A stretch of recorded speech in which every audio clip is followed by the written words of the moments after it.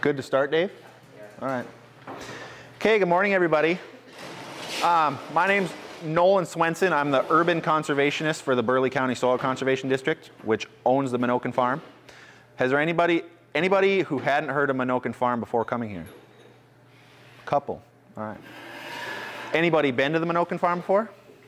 All right. Well, yeah, Bruce, obviously. Okay, well, it's good to have you here. I think I'll just give you a little bit on the farm. The district's been around since the 40s, and the farm has been around since 2009. And the farm is here as a demonstration farm, which is, we like to be called as opposed to like a research farm, where we just do demonstrations that people can come see and they can go back home, whether it be to a garden or their farm, and think, you know what, I could try that. We're not really into a lot of data gathering and writing research papers and things like that. We're kind of always trying to gather more information and accumulate technology and everything, but technology can sometimes be a hindrance, actually, or be used in place of common sense. But with today, we are doing an urban conservation program. Traditionally, the soil district's been involved in more rural agriculture, helping farmers and ranchers. But we're trying to expand into urban conservation to kind of, well, to cover, you know, we are responsible for all of the all of the county's soil and water resources, and we've been kind of neglecting the urban side, so we're trying to fill a gap that's been kind of neglected for a while. So we're trying to teach people about conservation in the urban setting, teach people about rural agriculture and conservation that they didn't know anything about, just so they can be more informed consumers and producers and buyers and everything. So. But this is our first ever workshop like this, and hopefully it goes all right. I think it'll be fine. So everybody seems pretty chill, I guess. I think hopefully they'll be. I think probably everybody's got their tools and everything. We're going to start with the rain barrels first, and with the rain barrels, most of the work is actually going to be done when you get home. So those are going to go relatively quickly, and I'm going to build one right along with you. And then after that, we'll do the compost tumbler. And then hopefully you guys are willing to help each other out. But if you want to keep your social distance, that's fine. So we're not going to make any, it's your responsibility to stay safe. So, and I guess as far as me, if I seem nervous, it's because I am. And if I talk a lot, and you can see I already do a lot of this, and I make a lot of jokes and weird noises and funny faces. So that's just me. Don't think there's anything wrong. That's just me. So. You guys seem like you probably watched the Dick Van Dyke Show, so I'm kind of like Dick Van Dyke used to be, tripping over stuff and making funny faces and stuff like that. So, but first off, I guess we'll start with a rain barrel. I don't know, is everybody, it looks like almost all of you are doing a rain barrel, so maybe minus you, so that's all right.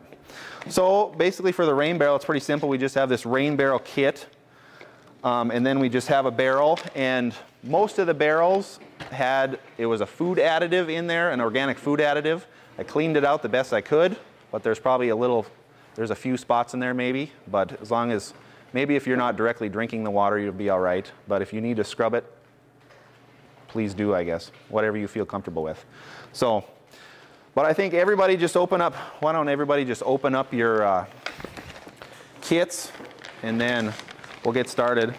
And if there's anybody watching at home, if you're watching on YouTube, the way I understand it is if you put comments into YouTube, we should be able to read the comments and answer any questions that you have.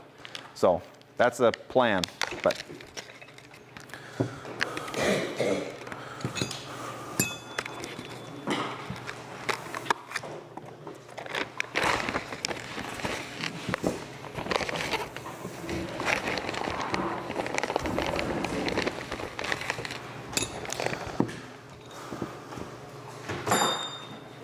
so to start, we need the smallest hole saw. There's this kind of, I'll just call them small, medium, and large. We need the small one, and it'll be the medium one and the large one that you use at home. And then we need this plastic spigot, and then there should be this little rubber washer with a point on it. That's what we need. So.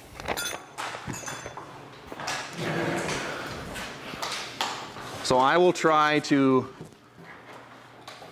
keep my face visible. So on the kit, it says to drill the hole 10 inches up from the bottom of the barrel. And I don't know if there's a reason for that. I didn't call the guy. I've talked to the guy that actually owns the company that I got these from. But my opinion is if you drill 10 inches from the bottom, you can't harvest the bottom 10 inches of water. So you just made your 55-gallon barrel a 30-gallon barrel. So I drilled that one like 4 inches from the bottom. And when we drill this bottom hole, I think you have to go really slow, because if you don't, you kind of wobble the hole out too much, and that little rubber stopper doesn't seat very well, because mine leaked yesterday. And it's not a perfect system, because I'm sure you could get something where you could stick it in from the inside and then put a nut on the outside, but you can't really stick your hand 3 feet down into a barrel. So we'll see. I'm sure with enough caulking I can get it to seal, but yep. The only reason I think they have you do it up high is to keep weight in it. Sure. And it's up, if you guys want to do it 10 inches, you do it whatever you want, but that's a good idea. And I know you want to keep it a little bit from the bottom, because eventually there's going to be some kind of sediment that gets in there, and I suppose every year you might have to knock it out, because I'm sure if you have an asphalt roof, you're going to get a little pebbles in there. And we actually had one person email us, and so thinking about water running off an asphalt roof, over time you're going to get a little bit of chemical in the water. And she was just concerned about if you're growing plants that you're going to eat, about getting it into the soil and then uptaking into the plants and eating the chemicals through the plants. I have not done, I could probably read 100 research papers, and I could find ones that say it's fine, and I could find ones that say that don't eat it. But there's, at a certain threshold, everything can become toxic, but I don't know. Is anybody planning to grow vegetables with this, or is it for flowers? So, and we actually had a lady at a conference last November, and she was from Baltimore, and she kind of addressed this issue. And they actually still have lead, like water pipes, delivery pipes in Baltimore, very old city. But they had lead in the water, in the soil, but their findings were no lead in the plants. So just because the stuff is in the water and the soil doesn't mean it makes it into the plants, but it's up to you what you feel comfortable doing, I guess. And if you have a steel roof, it's probably fine.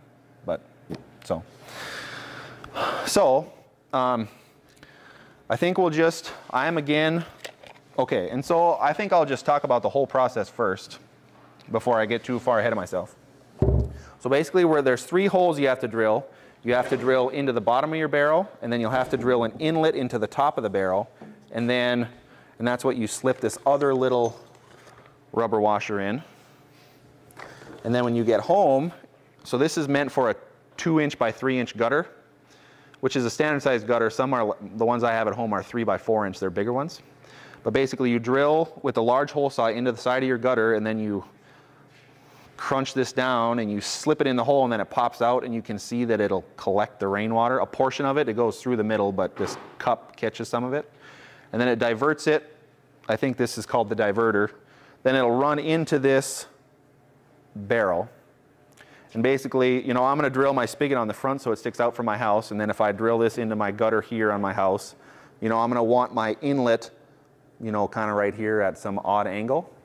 So when you go home and you finally have this all set up how you want it, you drill this in, put it at the same level, and then you drill this hole so it all ends up nice. Does that make sense?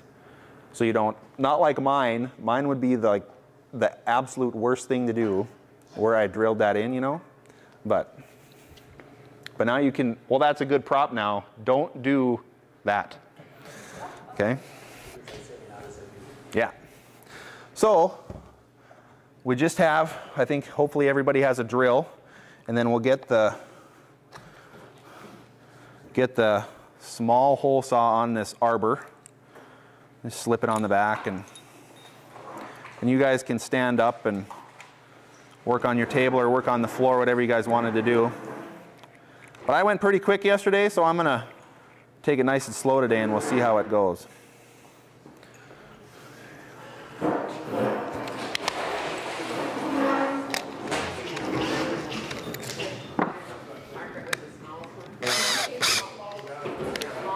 The small one, yep.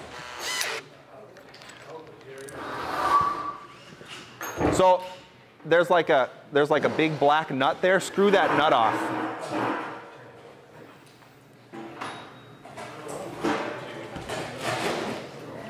So I'm assuming. Okay, and then you'll slip that on and you can see how it slips on there. And then screw that black nut back on and that's how it holds it on. You're gonna keep this open for airflow? The barrels that I got, so I got these used barrels and I only got barrels that had one plug in them.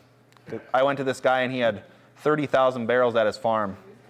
So I got what I got basically. But you can just, if you want to plug that, you can order one online for like $3. Okay, so there's no. Yeah, or you just, whatever, set a little 4-inch flower pot on top or something. But it's not really for airflow, because the air will get in through the inlet basically too. So. All right. And then everybody should have one of these lumber crayons. They write pretty decent on the barrels. I tried to do carpenter pencil, but it didn't show up. So.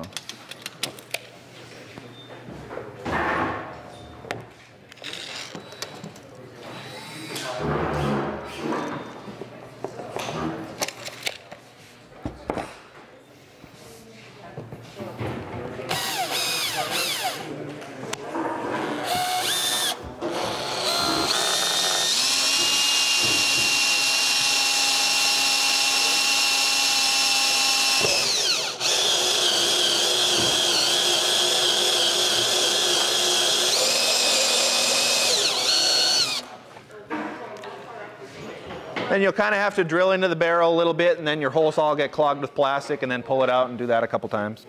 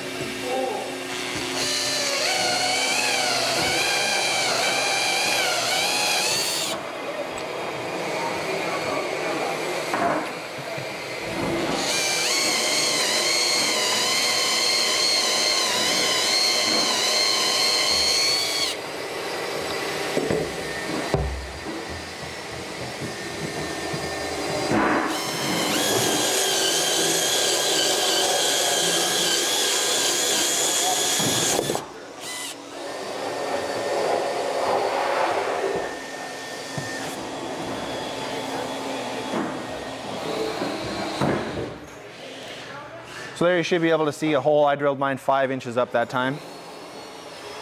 And then if you have,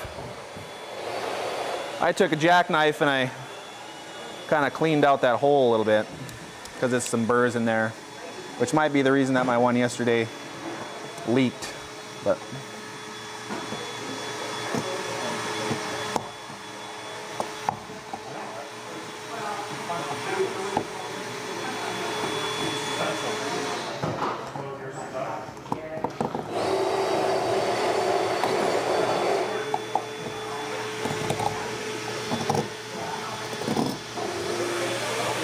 there.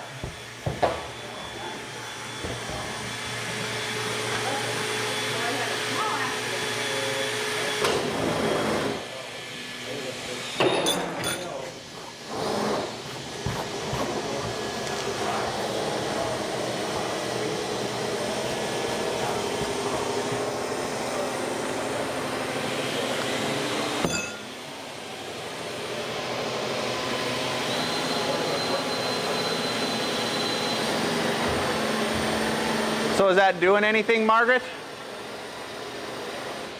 Is your name Margaret, right? Okay. So is that drill set on the lowest speed? Because it sounds like it's really flying, right? Is there a way to set the speed? So, yep, on top of the drill there's that switch. It's on high. It's on high, turn it to low.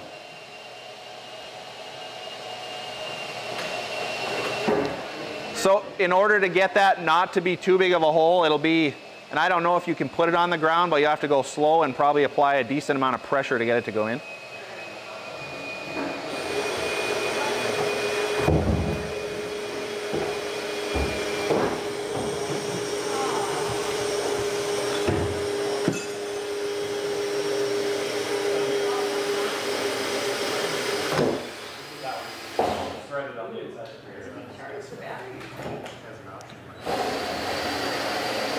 Is that our drill? There's the same batteries back on that table. You can borrow one of our batteries for now.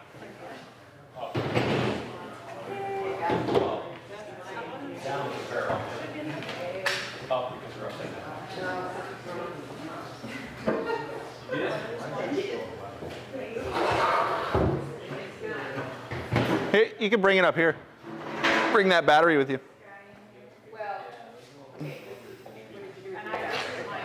I'm not getting anything to work.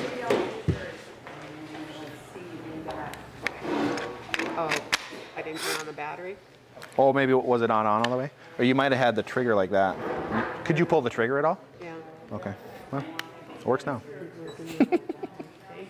Yeah.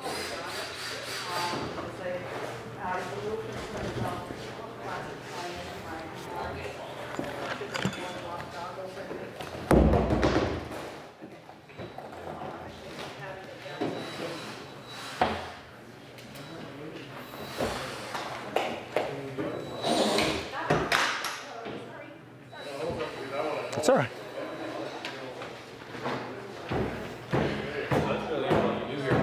Yeah, I didn't really realize it was going to be that short. And we have 3 hours allotted today. If we make it to an hour and a half, we're going to be really doing good. Okay, so take this rubber washer with the point on it. Now what you're going to need to do is, if you can, push this down and make it into a U shape, kind of, that thing. It's kind of tough. You got to have strong fingers. And basically you got to pop it in there with the V on the inside pointing down. And if you need to like use a screwdriver or something, but it's a little challenging to get it in there. Ready for the next step? Okay, take this little guy. Don't use, that guy is for when you get home. That one. So I take mine and bend it into a U shape or a C shape, kind of like that. And then you stick the V on the inside pointing down. And try and make sure you don't lose it. So I guess you could dump it out the top and try again, but that takes a little muscle to get it in there, but This V thing has to be in. inside pointing down, yep. Oh, the V is inside? Yep. It's a little challenging to get it in there. So that this is on the inside, and this is on the outside. Yes. And then when we screw the spigot on, it should expand the rubber just a little bit, and it should hold tight. But like I said yesterday, mine didn't turn out so hot. But and then the other thing is, Cindy, could you bring that dish soap over here? Give me a little dab of that dish soap, please. Just put a drop on there. So we'll put some dish soap on the threads and it'll make it a lot easier. Sorry for the people that have already done it, but yeah. It should make the threads a lot slipperier to screw them in there. Because when I did it yesterday, my rubber ring started to slip a lot. And this is going in a lot easier than it did yesterday.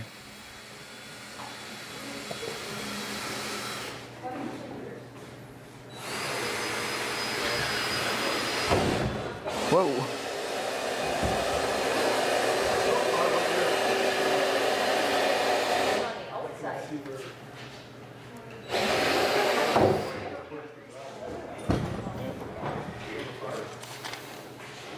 Anyone needs dish soap, let me know.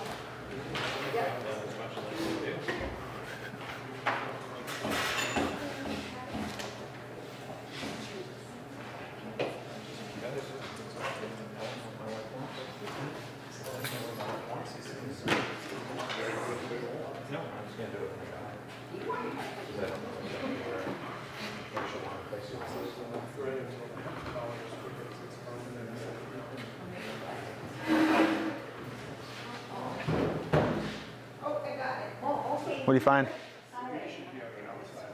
It should? Yeah. Is that why mine didn't work?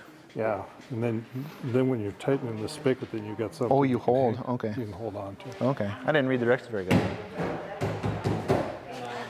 So when you did it, did you put the V on the outside or the inside? Outside. Oh, see, I read the directions wrong. As Sorry. you tighten it up, it pulls that fixed Okay. spot in. Okay. So did yours seal up good? It feels like it. Okay. Well, the reason mine didn't work is because I did it completely backwards. So.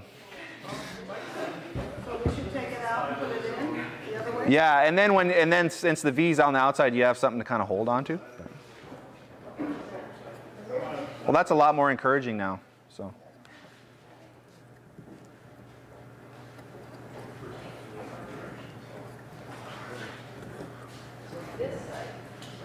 Is yours guys solid? Okay. It's not supposed to turn. No. Take it out, put it the other way. Yeah. How hard is it to get out when it's in there? Tough?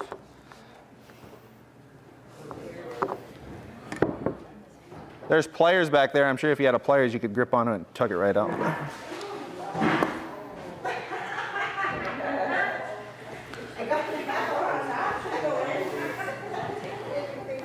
Don't use too much this shape.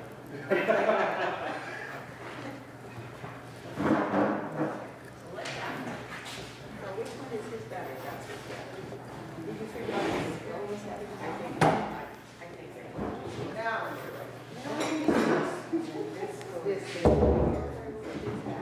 Right, so stick out this side.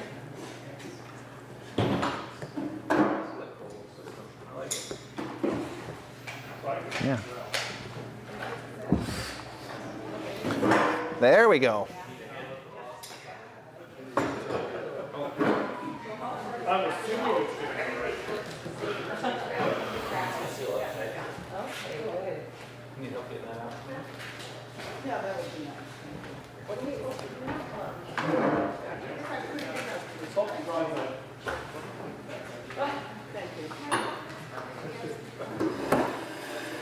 You got it? What are you looking at? One of the viewers just Making comments? text saying, Dave Carpenter?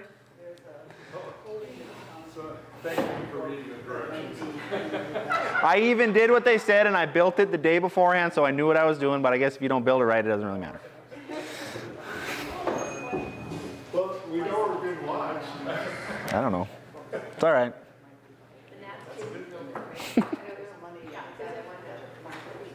No, she's got.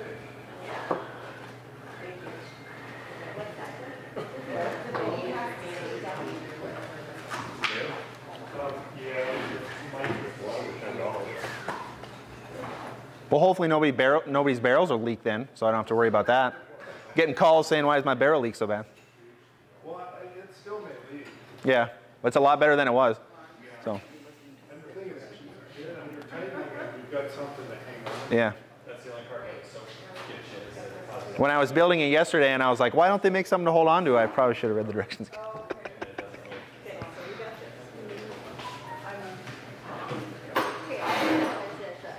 So it should be kind of the threads that are longer there.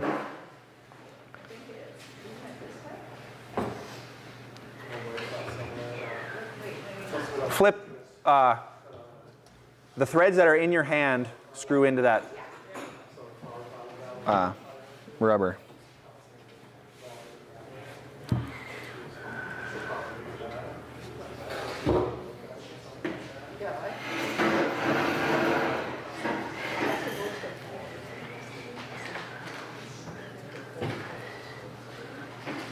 So has everybody gotten that far? Just about, it looks like, right? Does anybody have any questions about this at all? Is it pretty? Okay, so now when you get home, you're gonna probably set this up on a couple cinder blocks or at the edge of your deck somewhere where you can get a water can under it or hook a hose to it, right? So when you have this set in place, then you take, and maybe before you do that, 3 inches down, I went from the very top of the barrel, you drill with the medium hole saw, you drill a hole again, and then you slip this little rubber well, I just call them rubber washers for lack of a better term. Slip that in that hole, you got the one you got there. And you just, whichever hole saw, you can just see which one they match up with. So you're gonna drill it. You know, if this is sticking straight out from my house, here's my gutter against my house, I'm gonna kind of stick it maybe right here at this odd angle. And then with the large hole saw, depending on which, you know, this is a 2-inch by 3-inch thing here, depending on the orientation of your, whether you drill into the side of your gutter or directly into your gutter. You're gonna drill with the large hole saw into your gutter. And these hole saws are cheap, they're only meant to be used once. So, and I'm just gonna say that that's what the manufacturer says, so I'm not gonna say don't save it and be drilling a lot of holes with it. So then you drill that big hole, you kind of bend this in on itself again, and you stick this in there and it pops out, and you can see that it makes a cup to catch some of the water. And then there should be 2 self-tapping screws. So this big flange will be on the outside of your gutter. You take those 2 self-tapping screws and screw this to your gutter. So you can imagine in real space, it'll be somewhat maybe like this. And then this, let me suck that together a little bit. Now I got that going in there, and this is going in here. These should be level, so there shouldn't be like a drain like this. And you can imagine that a gutter is going here, and this is inside the gutter. So, and this expands a lot, so you got some flexibility. But just make sure before you, especially before you drill into your gutter, you need to know exactly where this is going to be. So. And then, other than that, I think it's pretty, anybody else have any more questions? So, and then I guess the only thing is, you know, maybe you're going to just disconnect the flow into the barrel in the wintertime. Or what they say is you can undo this and just flip this upside down, and then it all runs around it. So you won't catch any water in the wintertime to freeze and break the barrel and push your gutters out and things. So. But basically, there's really, it's pretty minimally invasive to your gutter. I thought you had to really do a lot of gutter work to build a rain barrel, but the way they make it, it's pretty simple. So if the rain barrel is full, yep. then what happens? So if it fills all the way up, it's going to, yeah. Sometimes rain barrels have a flap. As long as you keep that below the top level of your rain barrel, so as long as you keep this below the upper level of the rain barrel, the water will come through and it will flow back to the hole. This is your relief hole. And so it'll cause it to drop back into the gutter. Yeah, any excess water just goes through the gutter, You'll yeah. get to the height of the water in the rain barrel and then it'll overflow. Yeah. Just like your bathtub or your sink goes into the overflow hole. Because 90% of your water runs down the sides of your gutters or your downspouts, which is why it holds tight and then it'll fill up and run back down. Yeah. And that's why it's critical to have it perfectly level, so, or else it'll be flowing, it'll end up flowing out the top of the barrel, so. But, and then, you know, make sure it's on like a sturdy area, because when this barrel's full, it'll weigh like probably almost 450 pounds. So it's, but any other questions? Questions online? I don't know if they're working or not, but. So is there another Plug? The ones I got, I just got one with each barrel because I went and got used barrels, the ones I could find. But you can buy a plug on that online for like $3. And I know you might even be able to go to the hardware store and find them. But it should, both caps can be on. It doesn't like need an air inlet because it'll, I mean, there's air coming in the gutter, so you won't have any problems with the water flowing out or anything. So, but.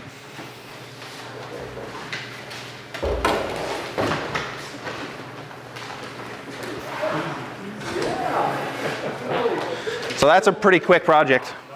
You know, like I said, most of the work's when you get home. So. So you got your numbers now, so you got our houses then? At this time, I don't do on-site consultation. Good to know. Yeah. I think that's actually what my job is on-site consultation. But. I'll watch you while you do it. Then if something breaks, I didn't touch it. No, I think it's fine. No, you'll be all right. Thank you. So, oh yeah. Hopefully you didn't. Well, now you got more free time today. So you blocked off all 3 hours. So. I had no idea what I was getting into. Yeah. Yeah. So we'll just take a little break and let everybody get their compost tumbler materials together. So.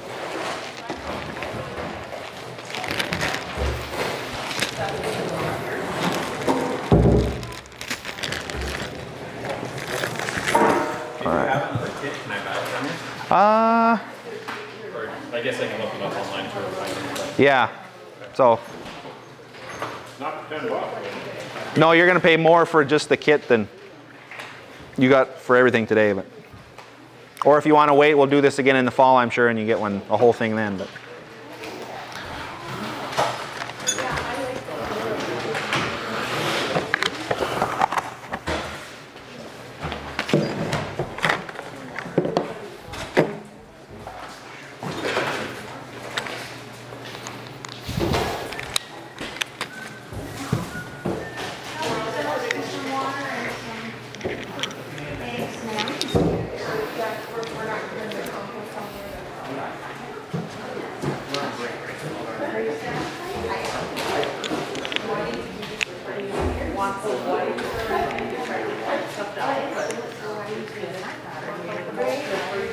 Good job, Bruce.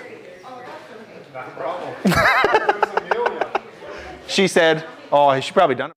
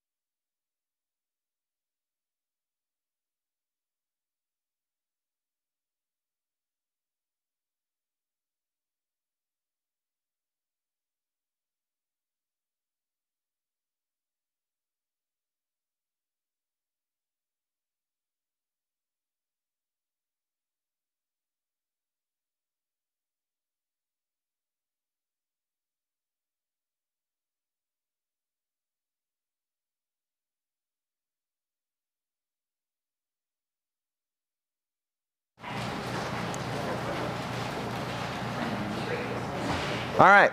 Okay, now we're ready to do our compost tumblers, I think.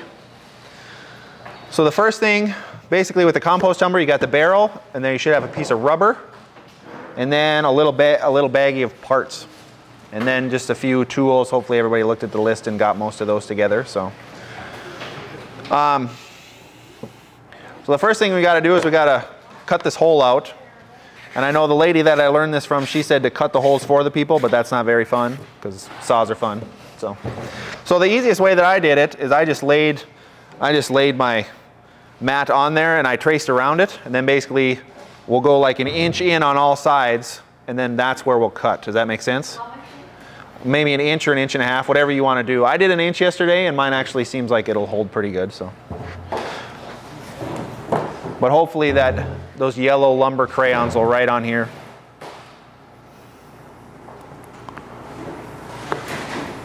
And if you don't, I have a blue lumber crayon that you can use.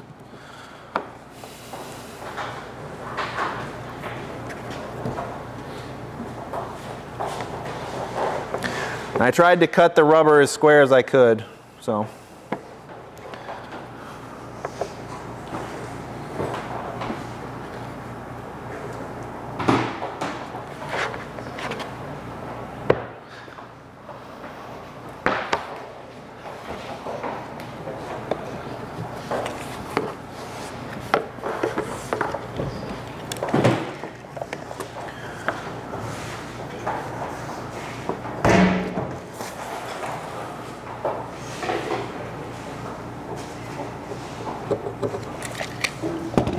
So then I just measure in like an inch on each end of each side. I measure in an inch and a half, and then I just use this as a straight edge because it kind of lays there nice. And then I trace a line there.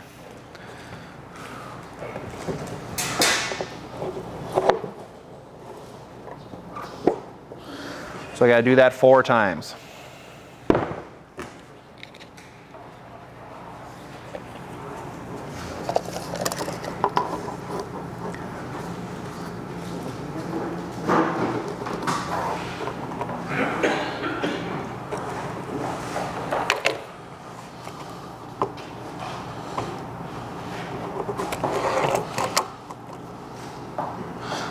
So I did an inch in yesterday, and I'm doing an inch and a half now just to see how it ends up.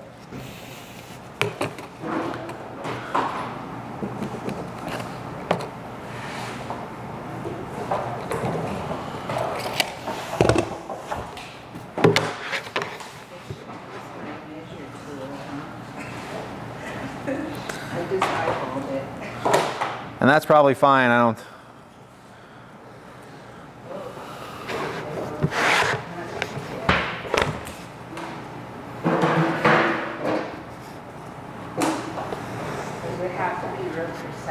No.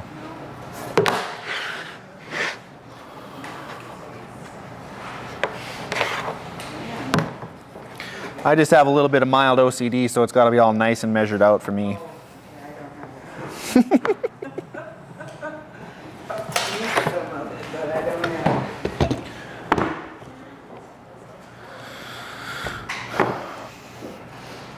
So I'll wait for everybody to get that far.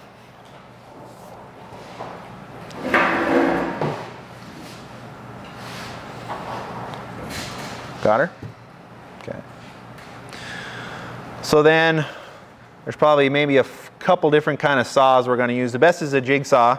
Basically take and drill like a 1/2 inch hole at the opposite corners, and then you can make your cuts. So if everybody wants to slowly go through and use a jigsaw, that's probably the easiest and the safest. And then there's also a reciprocating saw. That's probably the most dangerous. I'm going to do it with a circular saw, so whatever you're comfortable with. Does this one look like a 1/4 inch?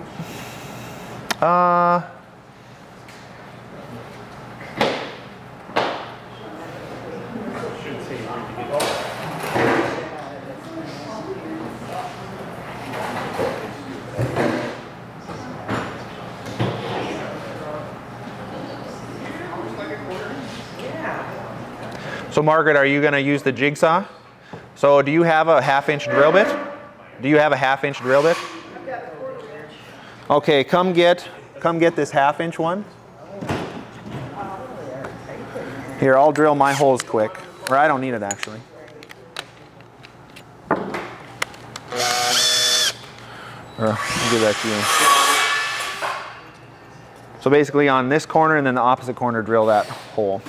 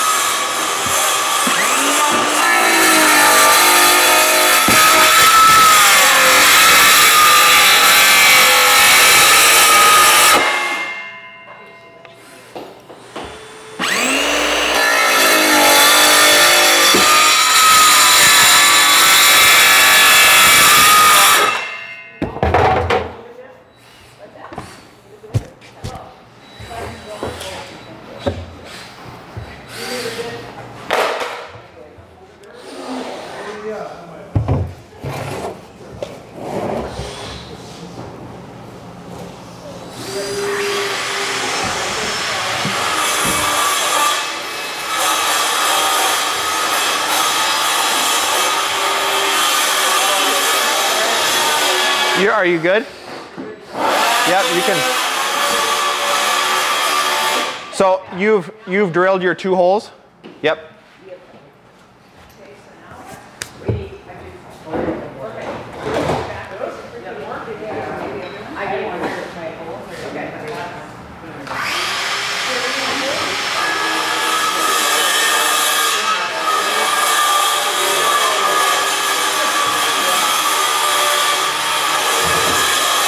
She might need that drill bit. I think she drilled holes that were too small. Yeah. Tell her to use that.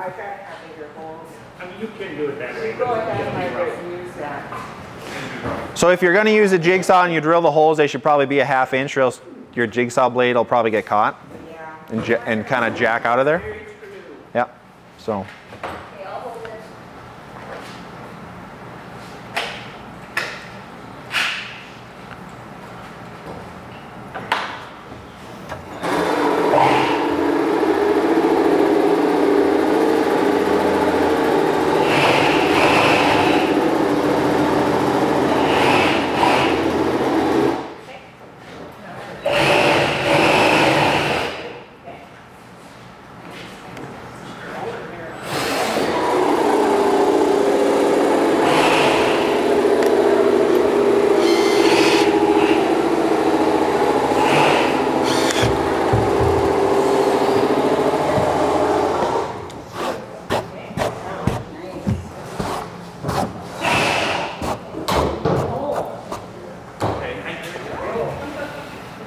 Good? Getting there?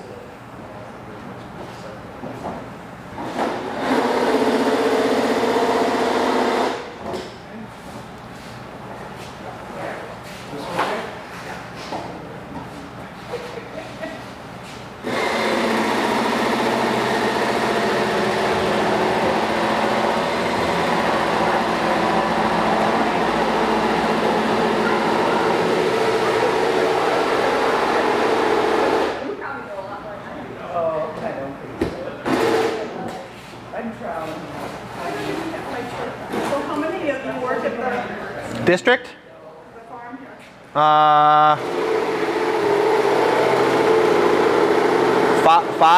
Five or six. Wait, and we'll have a young guy starting in next week.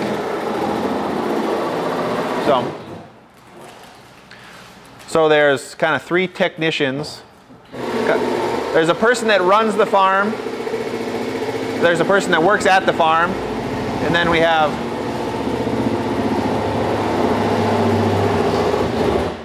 So when you do the biochar, where do you get your wood from? so we've done it kind of a couple different ways. Because did you see this biochar in the bags over here? I just knew you had a workshop on biochar. Oh, okay. And I didn't get to it, so I was just wondering when you... That workshop, although we held it out here, was held by the Forest Service. So I really don't know where they got that wood, from landfills or from farmers' tree rows or what, but. And then I did like a little backyard biochar demonstration where I made it I basically took a pallet and I made it into biochar in a 55-gallon barrel. Just like, that's kind of the homeowner backyard version, so. We have a lot of down wood Yep. that my husband's wanting to get rid of, and I don't want him just to burn it. Sure. So I'm trying to find somebody who wants it. You know anybody who wants a bunch of, some of it is bark and chips, some of it is rotted wood. I don't know. No. If I had time to come get it, I probably would, because I heat my house with wood, so. But, or I'd run it through my wood chipper, but. Yeah, somebody came and got a bunch of good logs. And now we have a bunch of the rotted logs and a lot of the kind of chips like about this size, Yep. you know. And then we have the big round ones like that. He's wanting to get them moved off the property, and I'm just kind of looking for somebody who wants to Yeah. come and... You'll have your work cut out for you finding that, but somebody that wants to move it, so. Yeah. It's very labor intensive. Yeah, it is. Somebody came out with a claw and moved the big logs, Yeah. you know, kind of a thing, because they heat with wood. Sure. You keep your house all the time? I probably heat the main part of my house, like probably 2/3 of my house, I heat with wood all winter long. So my kids' bedrooms have electric heat in them, but like my like entryway, my dining room, my living room, and my kitchen is all one big open area. So that Do you have the fireplace inside or outside? I have like a wood burning furnace in my back entryway in my garage, and then it's vented into my house. And there's the chimney goes out the roof in the garage. So How often do you have to start it? we pretty much, I'll start a fire in the morning before I go to work at 6 o'clock in the morning, and then I'll start a fire like at 8 o'clock at night before I go to bed. So I don't really like continuously feed it wood. I just completely pack it full and start it 2 times a day kind of. And that's like if say if it was 10 below out, that would be fine. So, but then mine also burns coal. So if I ever get older, well, when I get older and I don't want to cut as much wood, I'll just buy lump coal and burn it. So, but yeah.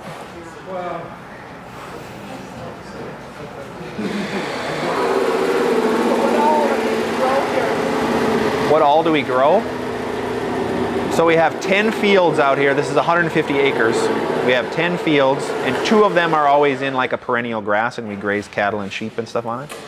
But as far as like crops, this year we have corn, soybeans, peas, rye. We'll have alfalfa. What else do we have? Canola.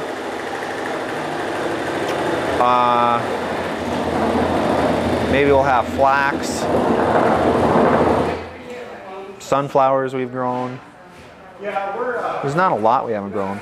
Triticale, spring wheat, durum, I'm sure at one point there was durum, but yeah. Kind of most everything really that's grown in North Dakota. So.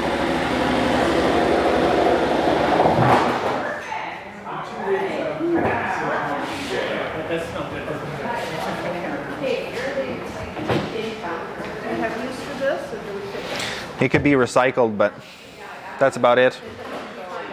Just lay it by your thing and I'll clean them up later. But.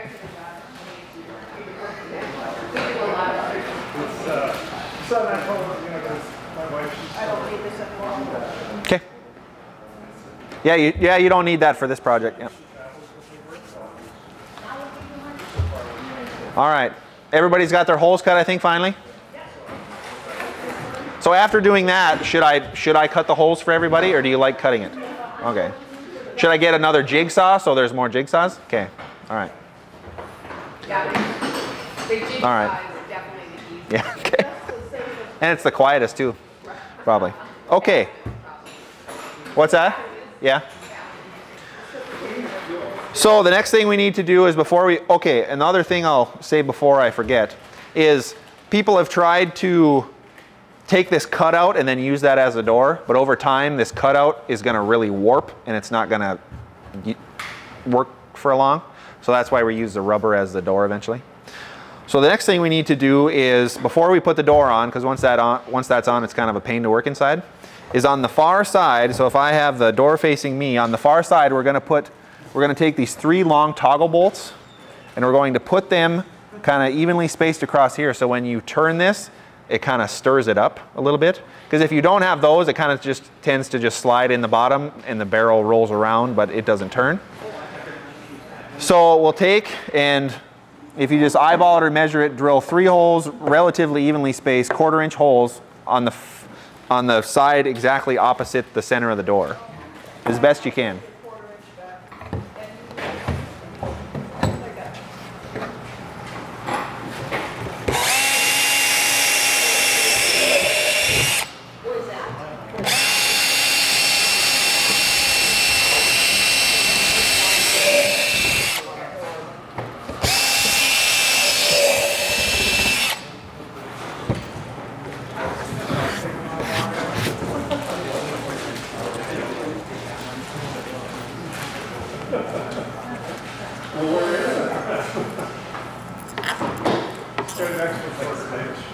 Bit?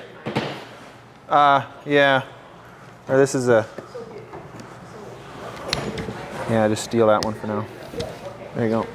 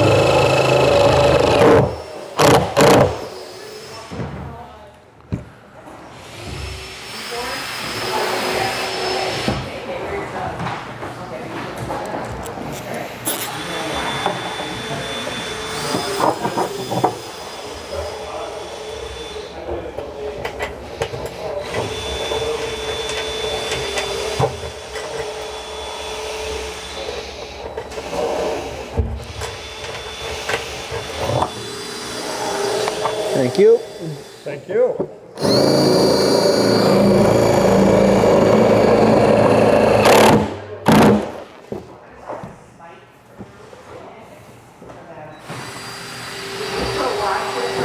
Yeah, put a washer on the head there, and then, have you guys ever used toggle bolts before? Something like this? You can see there's a little nut in here, and then basically instead of using, like, it's made to like stick through and then it springs out, and then this is the nut itself, and you don't use a washer, so.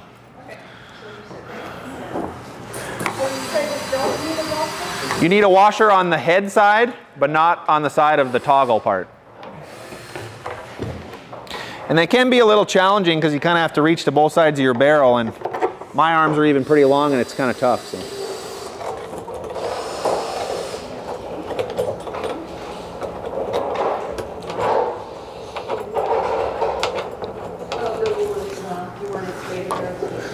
And then if you have a Phillips head bit on a driver, and if you don't, I can lend you mine, but that's the easiest way to screw it because it's a lot of threads to screw.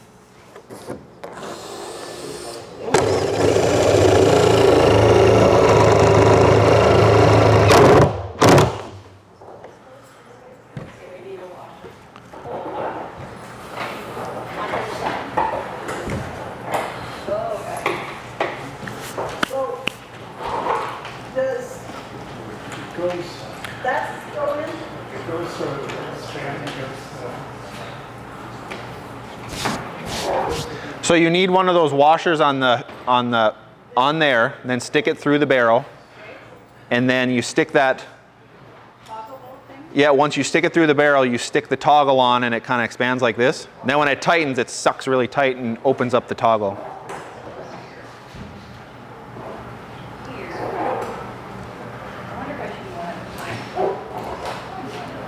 And you might have to work together. One person hold the head and one person put the toggle on, because it's challenging to do it yourself.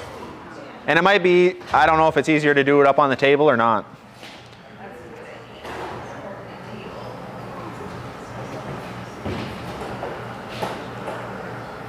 And it saves you back a bit. Yeah.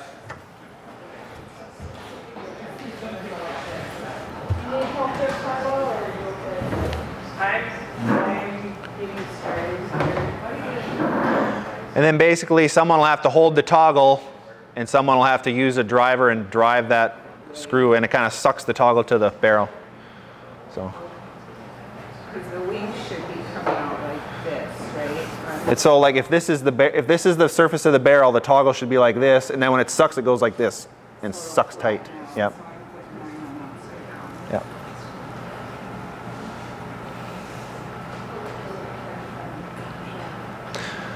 Toggle bolts are just a lot easier to, they're a lot easier to use than an actual bolt to make something long and stick out.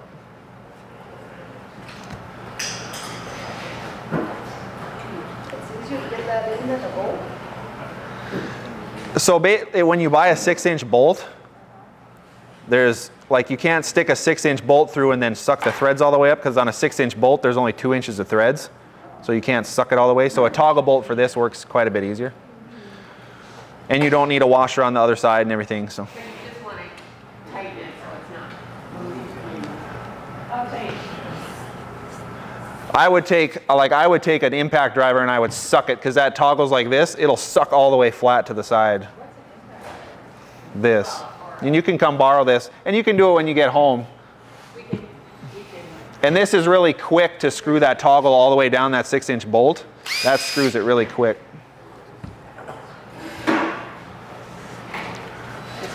Yep. Yep, yep. Okay, there's one back there. Just keep that one. So.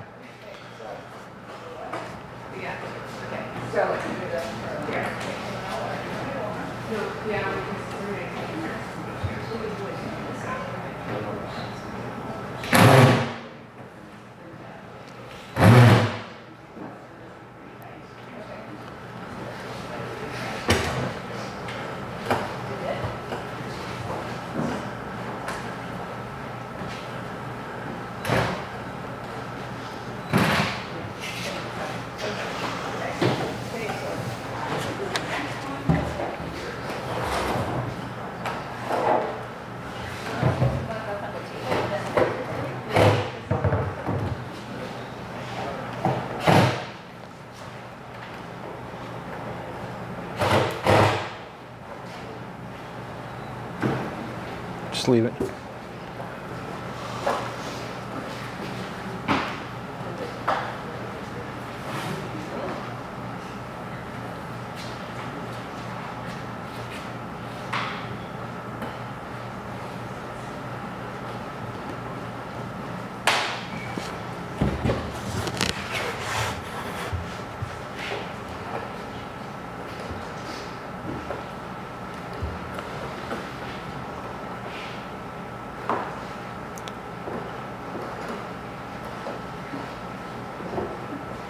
Bruce, can you help her with that? Bring that, use that impact driver and help her with that.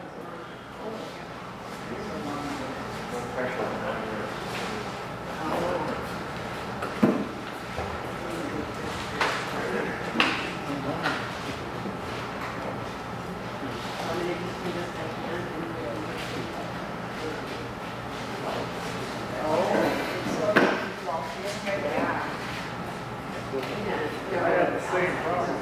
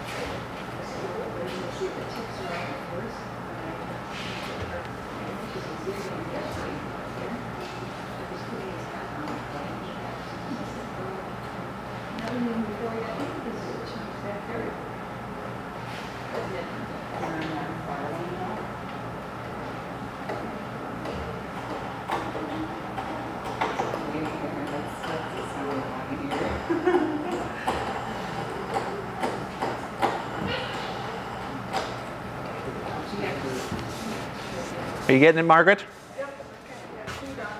Okay. What do you think of toggle bolts, yay or nay? Yeah. If you're used to them, they're not so bad, but. Yeah, yeah. Yeah, they're to start threading it. Yeah, and to make sure that it's not cockeyed in there, yeah.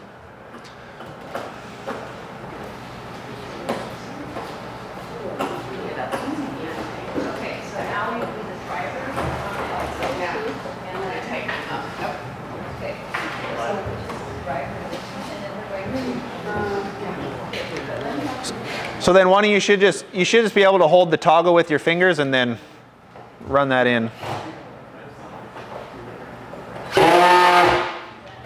Must be tight.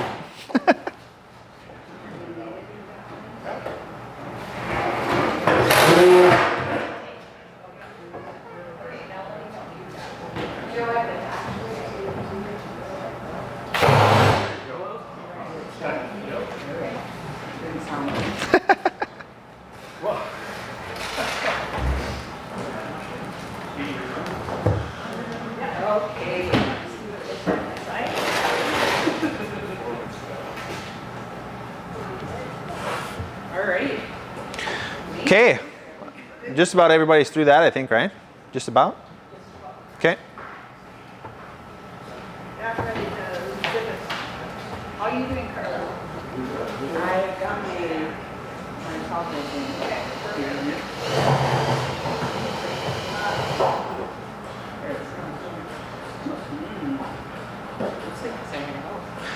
But are any of you members of the garden club in town? Or how did you guys find out about this? Right, we sent it to the garden club and they sent it out, okay.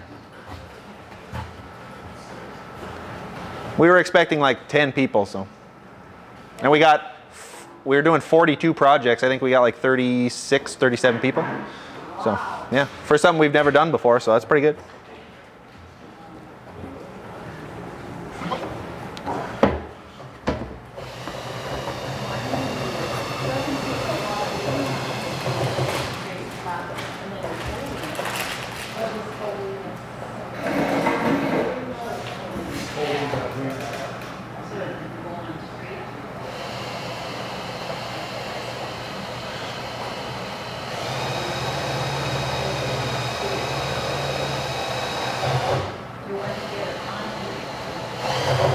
So Carla, the next thing we're going to do is we're going to drill we're going to lay our rubber on here, and we're going to drill 3/4-inch holes through here, and that's going to bolt this to here, and that'll be our hinge.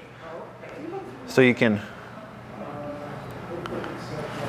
find the right drill bit and everything.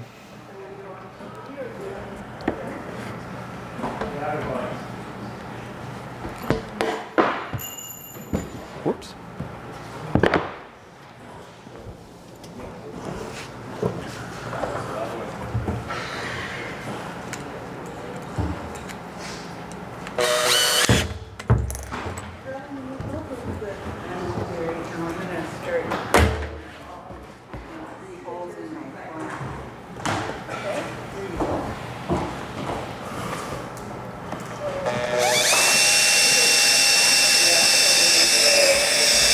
So this is 3/4-inch holes, about 1 inch from the end and 1 inch from the side on either end, and then 1 in the middle, kind of 1 inch from the edge here. So, and then what I should have done is I should have stuck this bolt through here and into this to make sure it stays still, because it kind of likes to move around on you. And then I just kind of stick them in as I go so it stays still, because this one's probably already off. So, and if you have a bigger drill bit, it'll make it easier, because when you drill through the rubber, it sucks back together. But basically, you're going to go through and you're going to drill a hole here, here, and here, and that's going to be the hinge, basically. We're going to bolt the rubber to the barrel. And what I do when I do it, so I drill the first hole and then I put the bolt in there so it stays steady, or else when you try to drill, this is going to slide around and all your holes are going to be off. So I drill a hole, put a bolt, drill the next hole, put the bolt in there, and then do the last one and do that. So we're using Those little 1/4-inch by 1-inch bolts, yep. and are we doing a washer? A washer on both sides, yep. So that should be the remaining 6 washers. You should add 9 washers total. A washer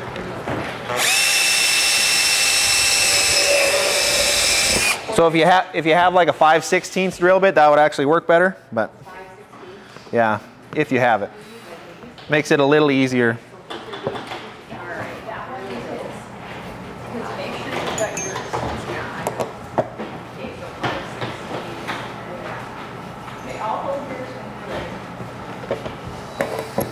Ah, I forgot my washer.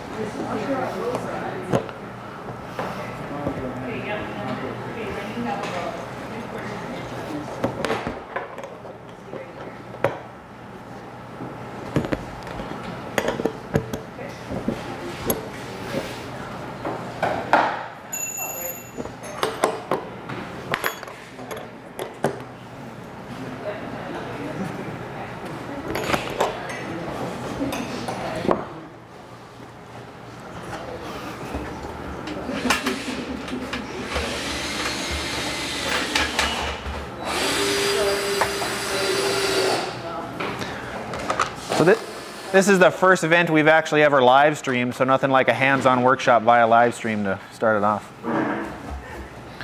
But it's all right.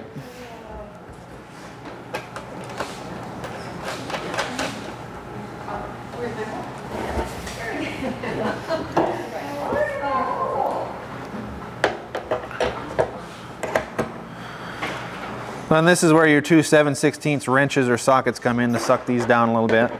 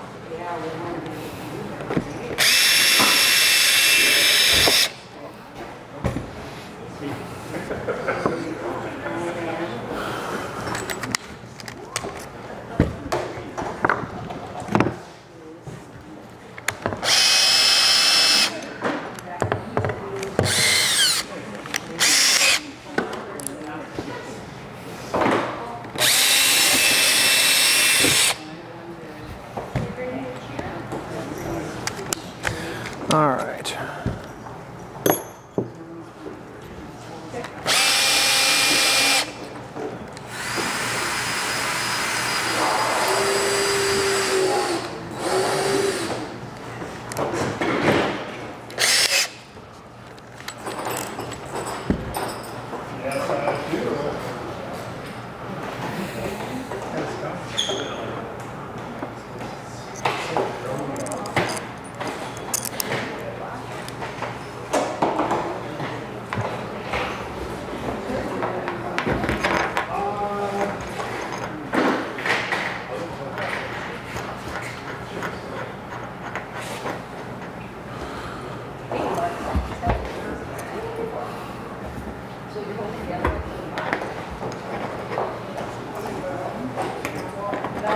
Oops.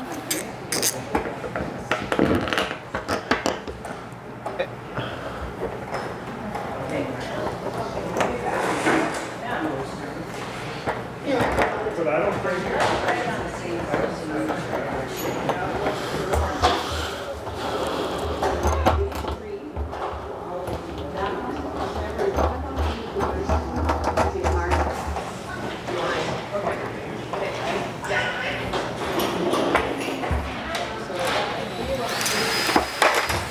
Oops.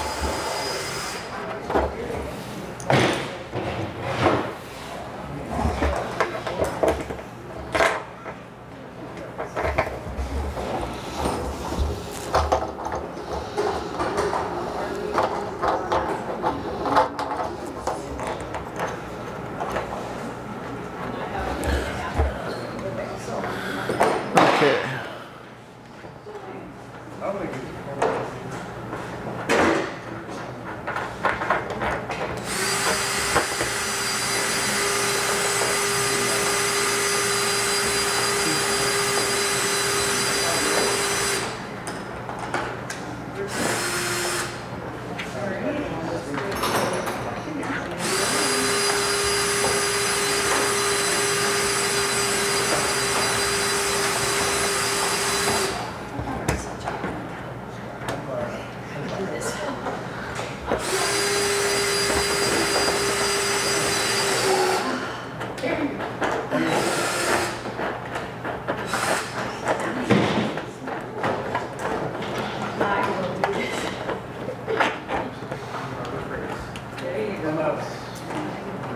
Troubles, kind of just fine but slow.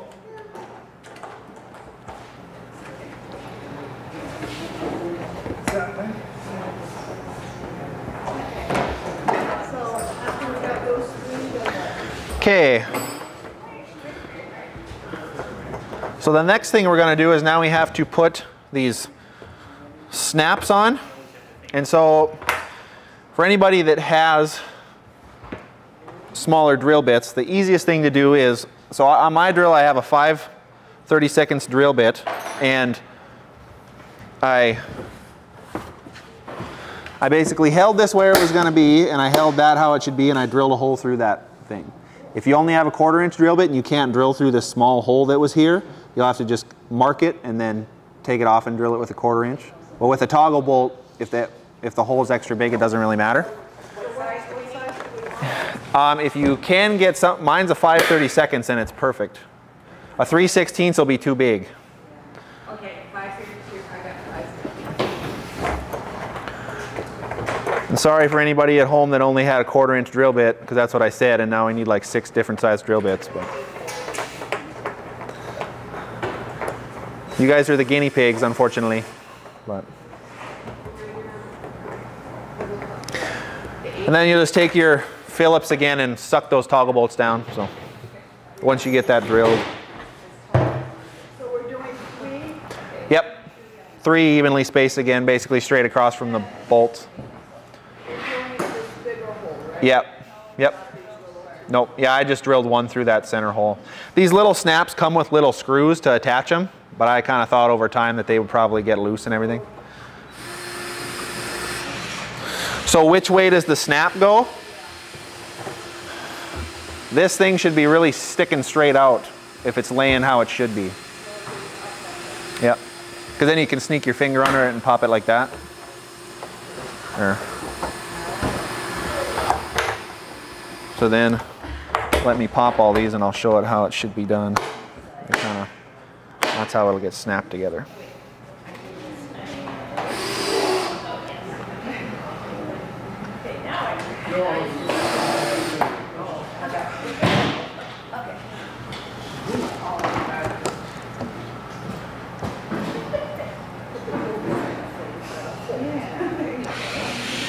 Getting it, Carla? Yeah. All right.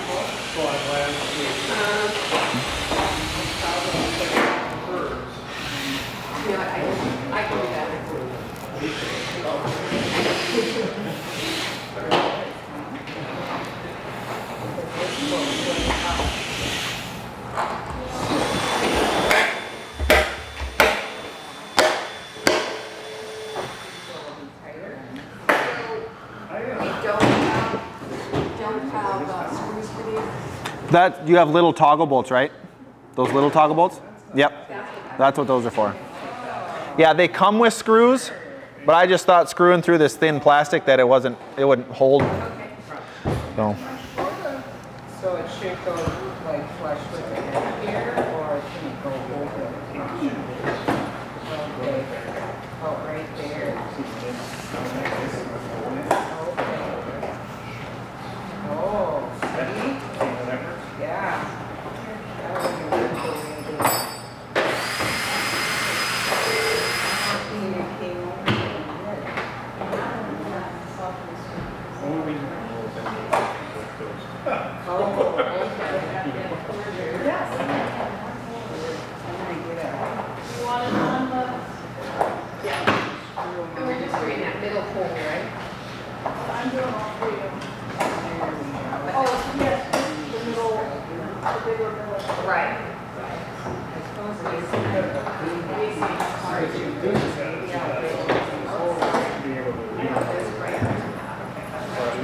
cool.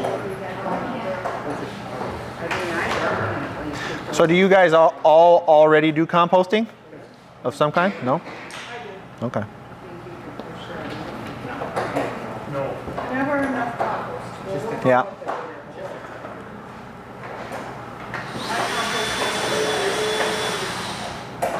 Have you tried composting with worms yet? That's my next thing. All right. This cold snap is done and I get back and I order my worms. I think we found here kind of worm composting is kind of, if the Minokan farm had the innovative thing that we're always trying to do differently, it's our worm composting now. And it really seems like it takes a lot of headache out of composting, because with composting you got to have this ratio of carbon-rich brown material to nitrogen-rich green material. You kind of still follow the guidelines, but then you throw some worms in there and it's like, man, it just kind of does it. So I know I have those two outside. I'm going to get a pound of worms in each one, and yeah, they really make a great compost, and they speed it up a lot.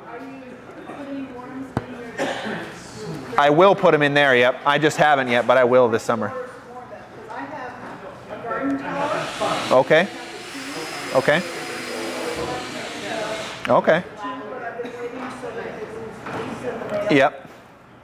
And we just got some worms yesterday in our big composters outside here. So. Where do you get your worms? Uncle Jim's worm farm.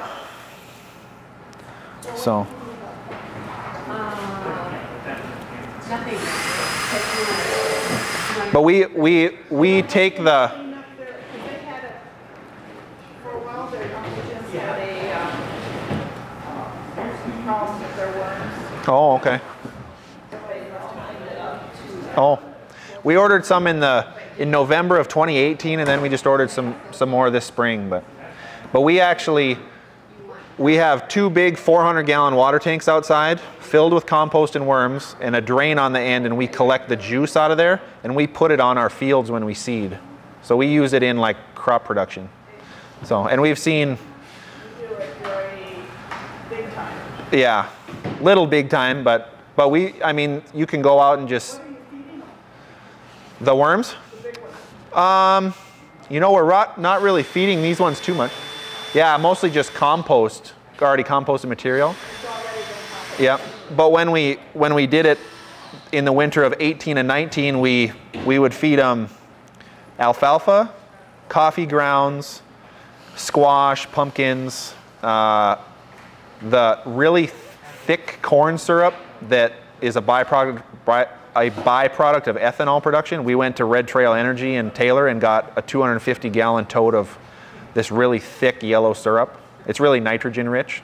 So we fed them that and table scraps. Well, not really table scraps, but just kind of things like that. Kind of the things you're not supposed to feed them is citrus, just because I don't think they really touch it much. They don't like onions either. And meat and bones. And that's basically just, like bones is just, it takes forever to break down. That's basic composting. Yeah. And it attracts critters and stuff, but. Have you worked with cracking the hydroponic at all? We haven't done any hydroponics, anything like that yet. In North Dakota in January, I have all my ratings. I have, and it's easy to do. Good. So if you're ever looking for something that We have a garden. Inside. So, yep. So you stick that little toggle bolt, the actual bolt part, through the snap. Stick it through the barrel, and then you put the toggle part, the spring part, that goes on the inside of the barrel. On the inside, like we did the other. Yep, just like the other one, same thing. So, but. So you're gonna put the red wiggle worms in your compost? Yep, and then we use European night crawlers too. They kind of live deeper because red wigglers live like in the first couple of inches, so all their activities at the top. But night crawlers go down a couple feet probably. So you have to order the European night crawler? Yep, and we just got them. We put them in yesterday in our composters. So. So you don't use the night crawlers from fishing? No, no, Not the fishing night crawlers. no. Yep, yeah, we order these ones. So then do you then roll it? Roll it. See, I haven't. The composters I've built really haven't even had time for me to use them much. They're only 9 months old, and they spent 7 months at froze. So they're still like the stuff that I stuck in there last fall is still in there, just like I stuck it in. So I got to get them going this spring. But will you roll it? Yep. Yep. And then the other thing about worms that's nice is I think the big problem in composting is like a lack of air mostly in the pile, and then it starts to stink because it goes aerobic. So with worms, all their channels are supposed to allow air throughout the pile. So they should, in theory, they should help with the odor problem. So, but. How do you have to just take your worms out and put them back in? So like so like the main composting that we do, it's a system where you just feed solid material in the top and it eventually comes out a liquid at the bottom, and that's what we use. Just because we have liquid fertilizer tanks on our planter, so we use worm juice instead. So, but like if you're gonna vermicompost and then actually harvest the compost, like I said, the red wigglers usually live within the first couple inches. So you just scrape up the top 6 inches if you have a big pile, and a lot of your worms are in there. Gather all the rest out, fill the bin again, and then put those worms back on top. They don't like light. Yep. So if you put the light, they'll go down deep. Okay. So. They don't like the light, so if you're Yeah, worms have like light sensitive organs on their bodies, I guess, so yeah. But what was the other thing I was gonna say? Oh, like, so when we had a bunch of bins in here, we had 28 bins full of worms in here last winter. And you know, you break a pumpkin in half and throw it on top and then come back in a couple days and you lift it up. And I mean, the pumpkin that you lift up is half red, just covered with worms. So, and they double in population every 60 to 90 days. Did they survive the cold, or is this a We put our worms in this heated building to keep them alive. So, and in theory, their cocoons that they make, or their eggs or whatever, should survive. But these aren't worms that just live in our soil. Because if you put these red wigglers out in the ground, they'll die because it's not the environment they like. So we just baby them and we bring them inside. But okay, so the last thing after you have all those snaps on, the other optional thing is this is just a handle, but really it's not that hard to sneak your finger under there and open it. So if you want to drill another hole and put this little piece of rope, you can, or if you don't want to, you don't have to. But. So my ones outside didn't have handles, but so that's just an optional thing. And then about the only other thing that you should do is the one I built yesterday, I went and I drilled 7 holes across here just to allow air in. And because there's not a ton of air that'll sneak in here. But if you're going to put worms in there, the worms are going to eventually find the holes too, probably. So whether you drill a few holes, and on the ones I have outside, I just drilled kind of a larger hole right in the center. So, but it's all things to think about.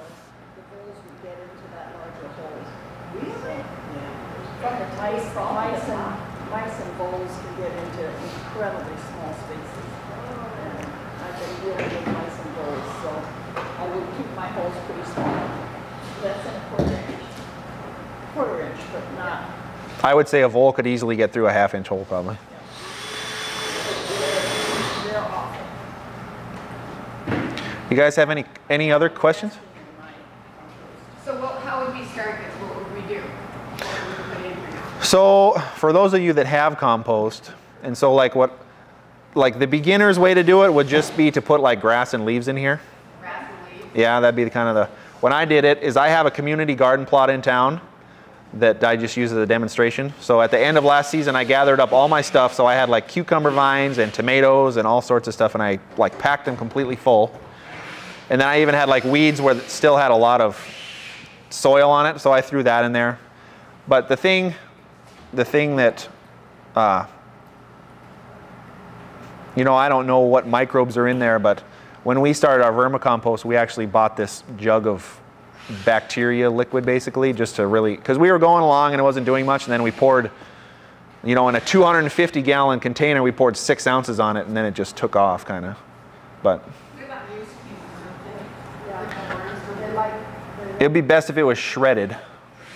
Yep. Yeah. Newspaper can tear really. Right. So they love cardboard. Don't put things with weed seeds in it or diseased. Right.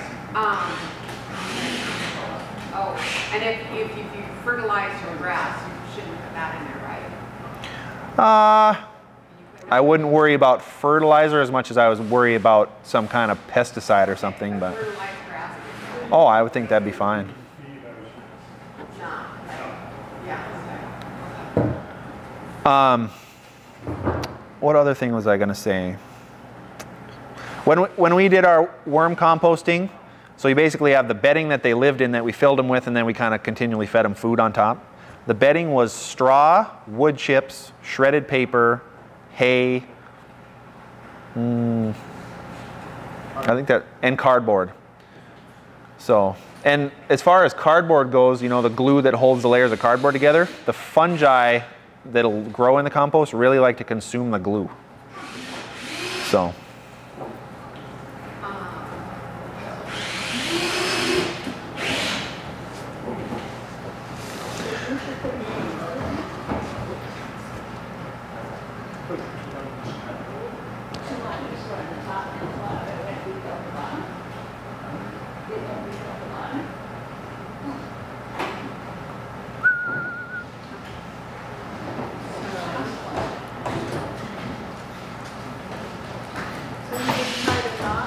Yeah, I just drilled like a 3/8 inch hole in here and then slipped that through and then just tied a granny knot at each end, yeah.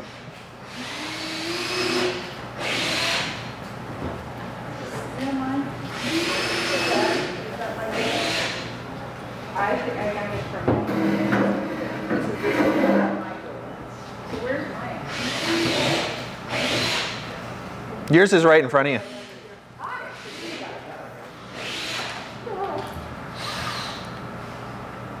Do you have the right side for you?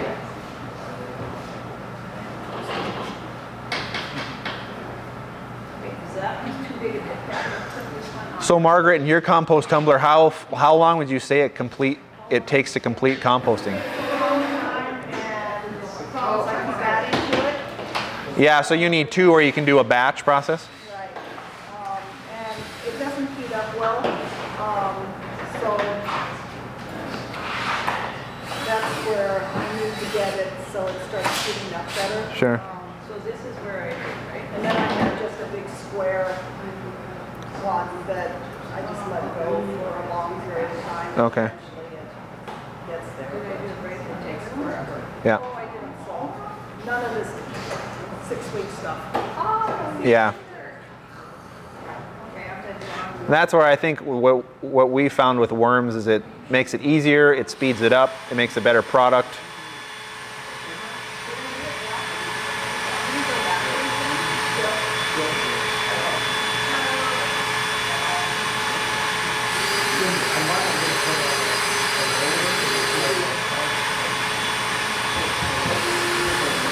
Right. Yeah. And what did you say? More than a quarter? One of them is cats. Or maybe that one is his. Okay, so I have to remove this.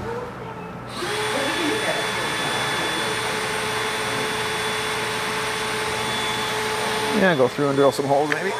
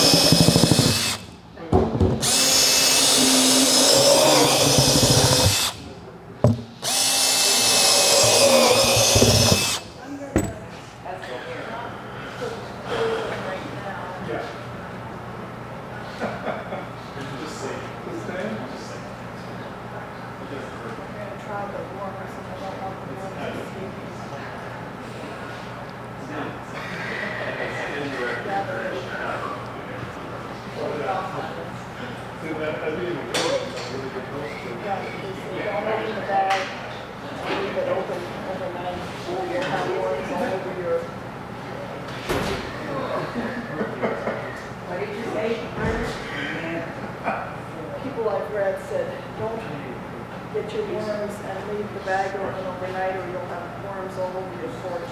Oh my gosh. Okay, so you just do the whole here. Maybe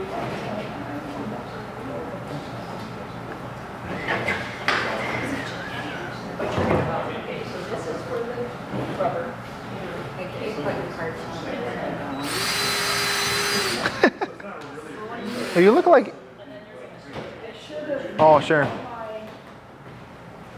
Silver things down a little bit further. Not on my game.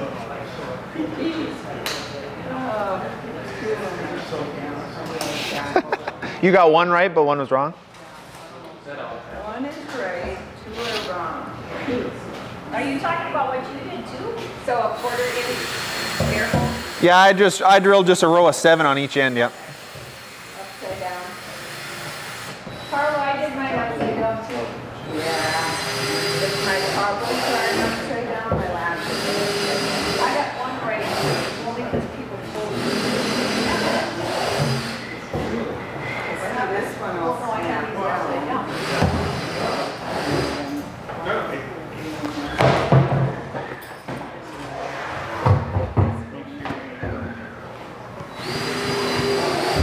Just so you don't hang it up.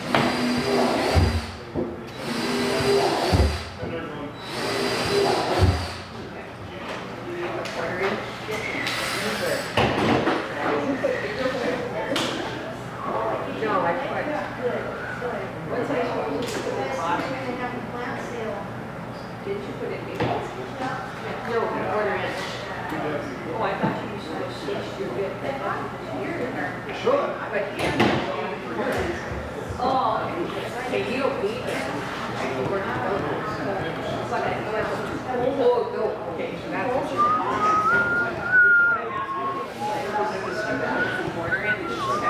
So I need to borrow 1/4 inch.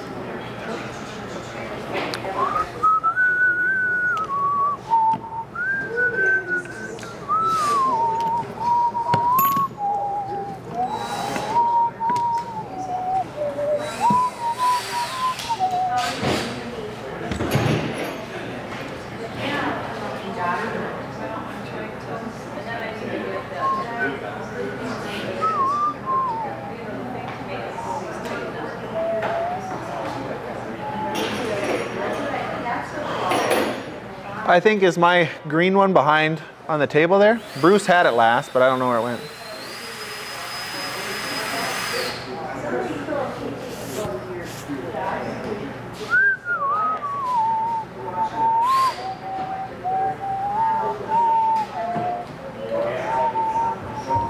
Yep.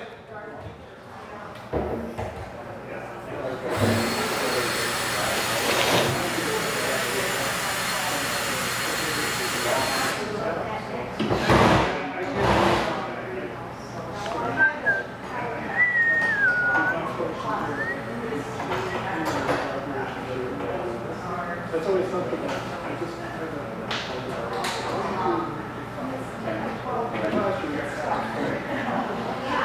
You guys all live in Bismarck, Mandan? Oh, sounds like it from how you've been talking to each other. So.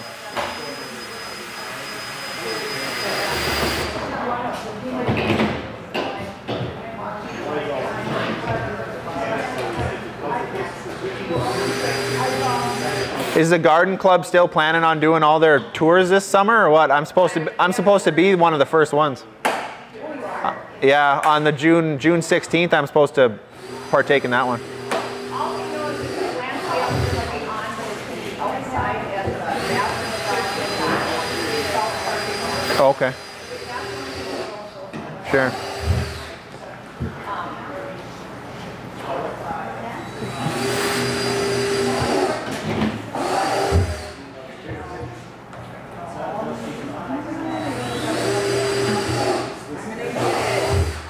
That's right, persevere.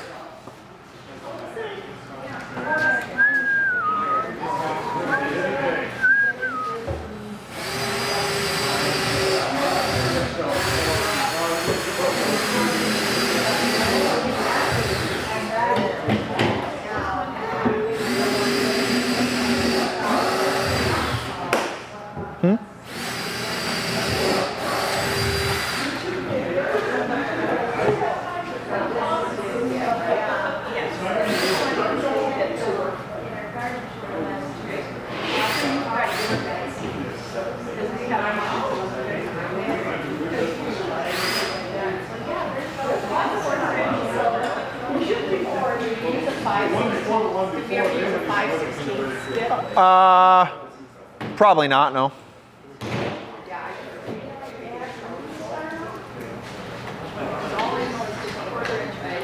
Actually, this is 5. Okay. So you have your 1/4 in the back, right? Margaret, what size? Yeah. This one is good. I use a 4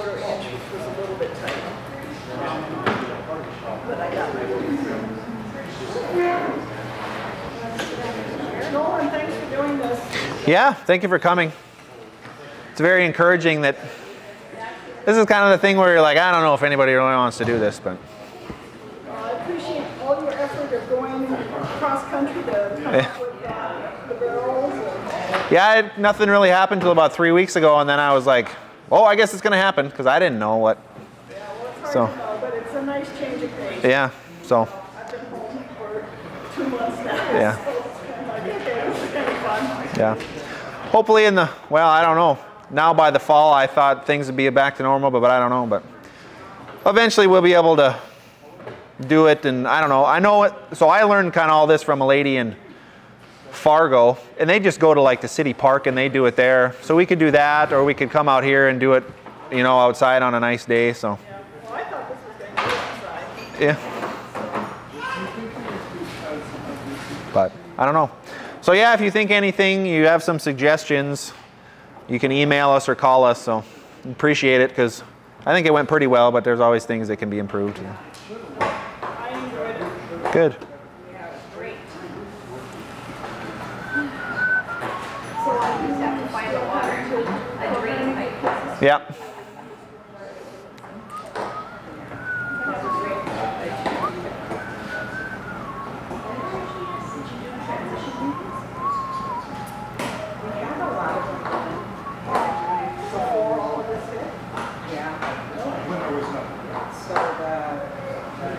I think we can just, yeah.